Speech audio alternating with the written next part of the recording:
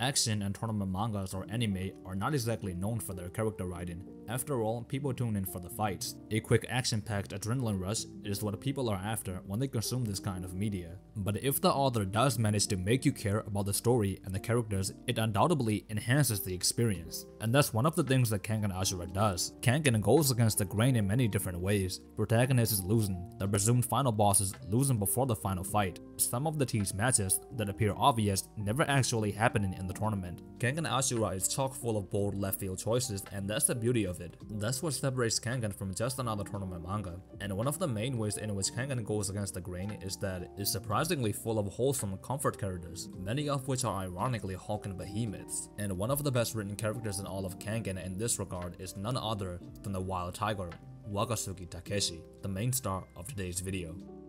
Wakatsuki was special and distinguished since the day he was born. With a birth weight that exceeds over 10,000 grams, Waka had potential for extraordinary muscle mass, with the density of his muscle fibers equal to 52 times that of an average person. If you're one of those people who like to ask the question, wouldn't Superman just crush anything he touches? Wakatsuki's story addresses that idea. As a child, Wakatsuki completely destroyed other kids at a judo club that picked a fight with him, and later he's seen literally crushing titanium video game controllers with ease. Because of this, Wakatsuki was unable to live a normal life as a kid, and from here, all the Standovids had choices. Waka's backstory was a perfect template for either a grand superhero story or an edgy supervillain story. He could have become Superman, he could have become Shigaraki, but the actual outcome was neither, and it is perfect. Wakatsuki was placed under the care of a pharmaceutical company called Furume Pharmaceuticals, where he would meet Furume Heihachi, who would later become the CEO of the company. After witnessing Wakatsuki's outrageous strength for the first time, Furume would present Wakatsuki with an opportunity to, let's say, express himself, or be himself, for the first time without holding back. Furume would let young Wakatsuki punch him in the stomach full force. Needless to say, he was critically wounded. Furume was in the hospital for 6 months. But this was the moment that kicked off Waka's journey of growing into not some all-important main hero or a destructive edgy villain abandoned by the world, but really just a chill, meek and laid-back person that wanted to repay the man that saved him from a world of isolation. Wakatsuki would become a fighter under Furume, who's pretty much a father or a big brother to him, and from here on out, he would become one of the best fighters in all of Kengan. By the time we get to see him in the Kengan Ashura story, he'd have racked up over 300 wins, the most out of anyone. His only losses were to Hatsumi-san and Kano Agido, the latter who he held a grudge against. Wakatsuki would represent Furume Pharmaceuticals and participate in the Kengan Annihilation tournament, with the goal of meeting Kano Agido in the finals. And the first fight of Wakatsuki that we got to see was against Murobuchi Gozo, an opponent he outclasses by multiple tiers at the very least. And despite this, before the fight, Waka was seen sitting with headphones on, no music playing in his ears, telling Furume that he still gets nervous before each and every fight, regardless of the opponent, and this was his way of calming his anxiety. It's such a good way to humanize a superhuman character, and this is not the only time when Waka showed that on the inside, he's just another guy, and deals with all the same familiar emotions and struggles that we face. Sometimes Wakatsuki can get very intense and almost arrogant when he desperately willed in Tokita Oma in the semifinals. His internal monologue read, "Be honored to be defeated by me." Wakatsuki is not some pillar of emotional maturity or something like that. Sometimes he gets very insecure and doubts himself, such as when he had to prematurely reveal his secret anti-Agido technique unwillingly in his match against Julius Reynolds.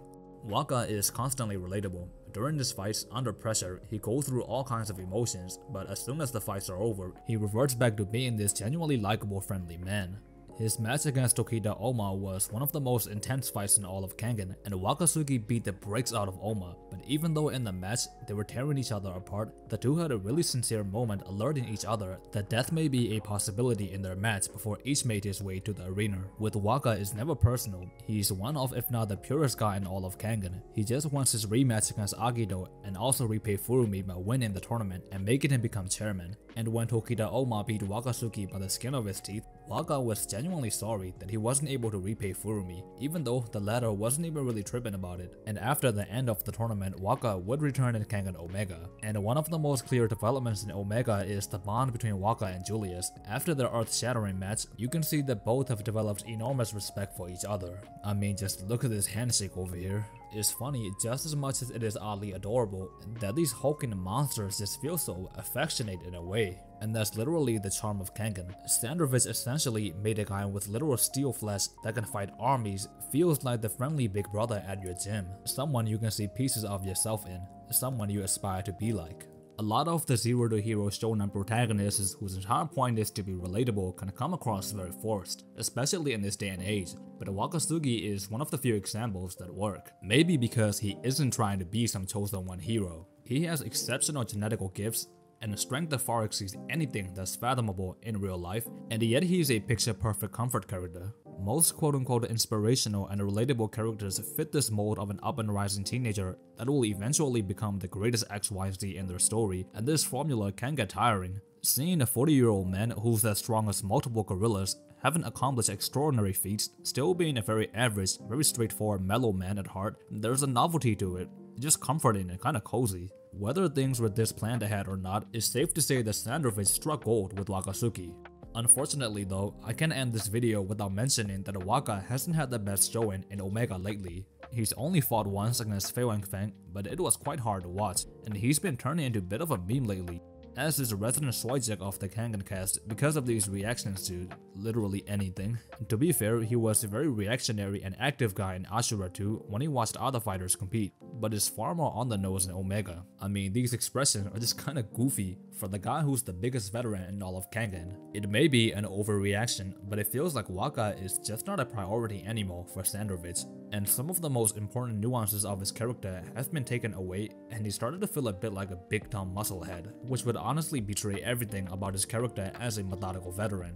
I really hope this gets rectified soon because Waka is way overdue for a good fight, and it'd just be a real shame to do nothing with a character like him. None of us knows what the future holds for Wakatsuki or just Kengan in general, because the state of Kengan right now and the state of Kengan during the KAT is entirely different. But whatever happens in the future, nothing can take away Wakatsuki's legacy as one of the best parts of Kengan, and in the words of Furumi, a fighter that we can all be proud of.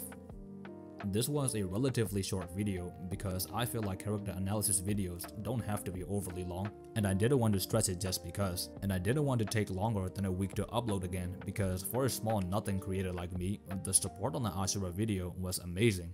So a huge thank you from my part to everyone who watched the video, even if you hated it or something. If you guys want me to do a video on any character from Kengan or anyone elsewhere, let me know in the comments. I'll be doing videos on Korean webtoons and manhwa too, so expect videos that are not strictly Kengan. And after that, I'm gonna be doing a video on Kano Agido, so if you want me to do a video on him, just know that it's coming. So far, it's been your boy Edward Takeshi. Thank you for watching, and peace.